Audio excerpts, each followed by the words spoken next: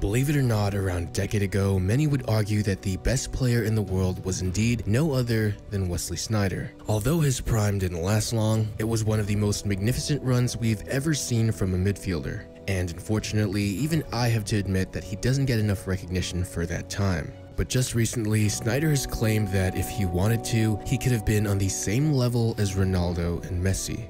Hey guys, it's Raymar, and today we're gonna look at these claims and see if they actually hold any merit. But before we start, I just want to say thanks to my patrons on Patreon for making this video possible. And with that, let's get started. So in order to make a fair assessment of Sneijder's claims, we're gonna look at his career up to his prime. And we'll begin in 2002, where an 18-year-old Wesley Sneijder would begin his career playing for the most iconic club in his country, Ajax. His club and country have been all he's really known for the most part of his entire youth career, as he stayed with the very same club since he was 7 years old in 1991. By all accounts, Sneijder was never really your breakthrough generational talent that was recognized throughout his whole childhood, like Raymar for example, but instead had to be put on trial to even stay with the club for as long as he did, constantly making the cut until he would be given the opportunity to play in the men's team. But instead of being the go-to young prodigy of the club, Sneijder would have to wait his turn.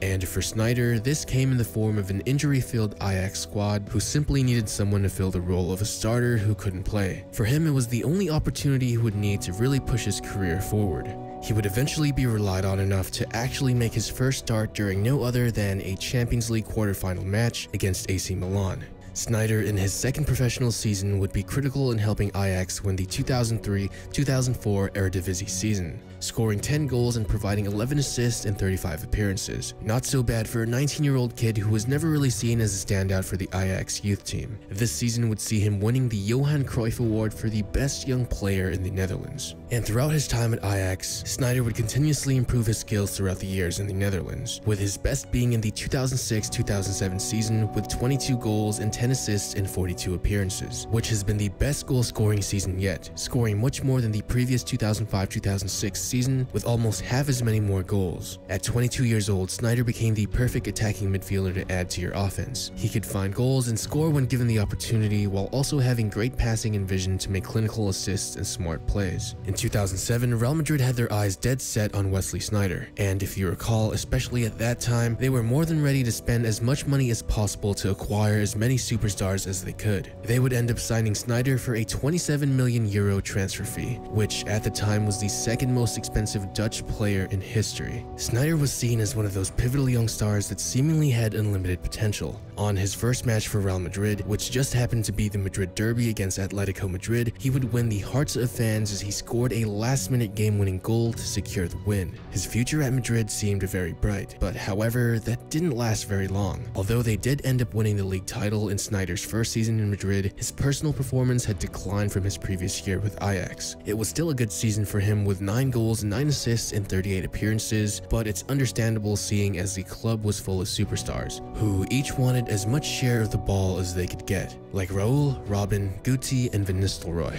His second season with Madrid, however, wasn't too good at all. He began his season with a minor injury and had to sit out for a couple months, but when he got back on, he was in completely terrible form. Throughout the season, Sneijder only managed to score 2 goals and provide 3 assists in 28 appearances. You might be thinking maybe the injury had caused him to be out of it for that season, but the truth is it was just a minor injury and there were other things that distracted him and began to change his career slowly. Sneijder explains himself that when he got to Madrid, he was completely sucked into the party scene and nightlife of the city. He kind of got into an alcohol and clubbing addiction as a young 22-year-old star entering the city, enjoying the success he had in his first season and all the attention he was getting from the media and the people. But it quickly became too much, as he said he was drunk on the streets, rolling around and spending thousands of euros on drinks in every place he went to. And usually it was covered up by the club and not widely reported on at the time, so not too many people had known about it. Sneijder says the rock and roll lifestyle of being in Madrid was just too tempting as a young man. He also claimed that there was always a teammate from the club with him partying, and usually it was no other than the subject of my last video, party animal himself,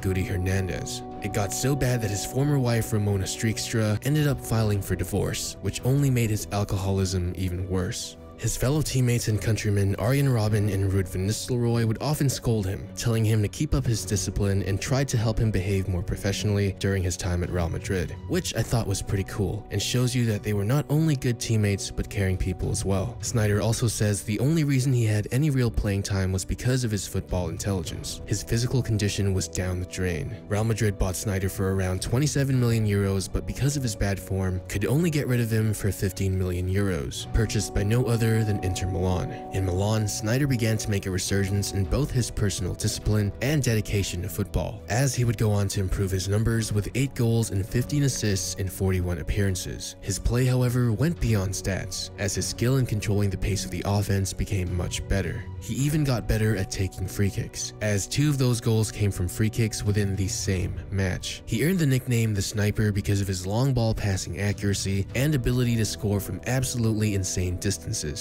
Incredibly, Inter would go on to win the insane treble by winning the Italian League, Italian Cup, and the UEFA Champions League. Just a season ago, Sneijder hit rock bottom, but a lot of things can change within a year.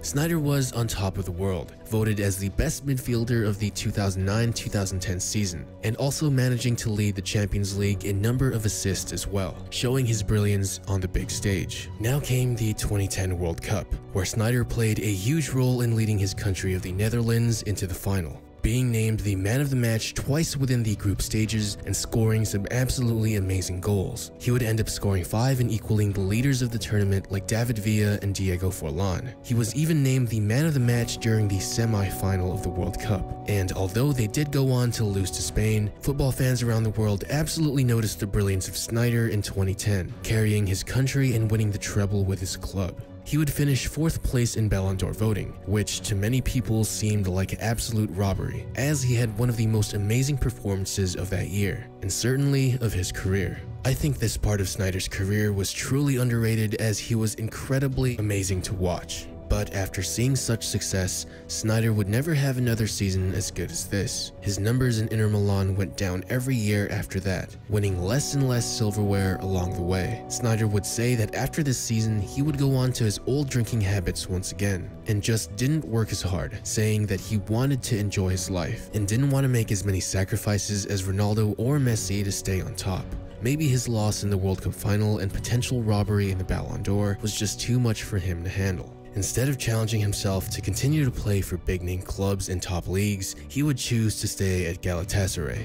No offense to any supporters, you guys are a great club, but the Super League isn't really considered as one of the best if we're going to be completely honest. Sneijder could have played in the Premier League after his time at Inter Milan, as Man United was extremely interested in him. But like I said, it's like his passion and dedication just ended after his 2 years in Milan. During his time at Galatasaray, he would go on to score a total of 45 goals and 44 assists in 175 appearances for the club, spanning a total of 5 seasons, where he would become a Super League legend. Sneijder was still a great player, but definitely not as good as he could have been if he had kept trying harder and pushing himself. He would go on to win 2 league trophies with the club and a total of 3 local cups and 3 local super cups. After that, he would play a single season for Nice in Ligue 1 and play a couple seasons in the Qatar League before eventually retiring. Sneijder was, however, absolutely phenomenal for his country, being the youngest capped player in his country's history, while simultaneously being the country's most capped player of all time. In the 2004 Euros, as young as he was at the age of 22, he helped lead his country to the semi-final before unfortunately losing, was relied on to start every match of the 2006 World Cup, and finally started showing flashes of his potential greatness in the 2008 Euros, where he was included in the team of the tournament for his performance, led the European Championship in number of assists, and was even voted as having the best goal of the 2008 European tournament. He was also pivotal in the 2010 and 2014 World Cup,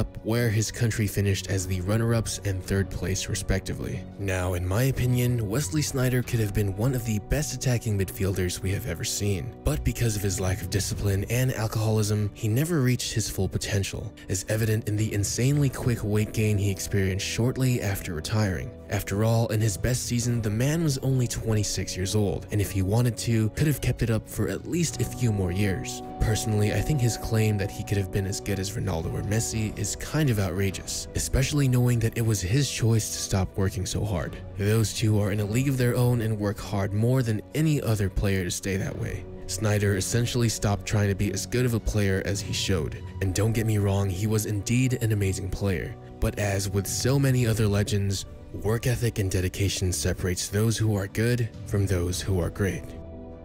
But that's all from me today, guys. This video was made possible by Alaric Aguilar, Owen Torres, Louis, and the rest of my patrons over at Patreon. If you guys want to support the channel, check my Patreon link in the description below. Any support is greatly appreciated. Anyways, make sure to leave a like if you enjoyed and subscribe and turn those notifications on if you haven't already to see the best football documentaries on YouTube. Thank you guys for all the support, and I'll see you in the next one.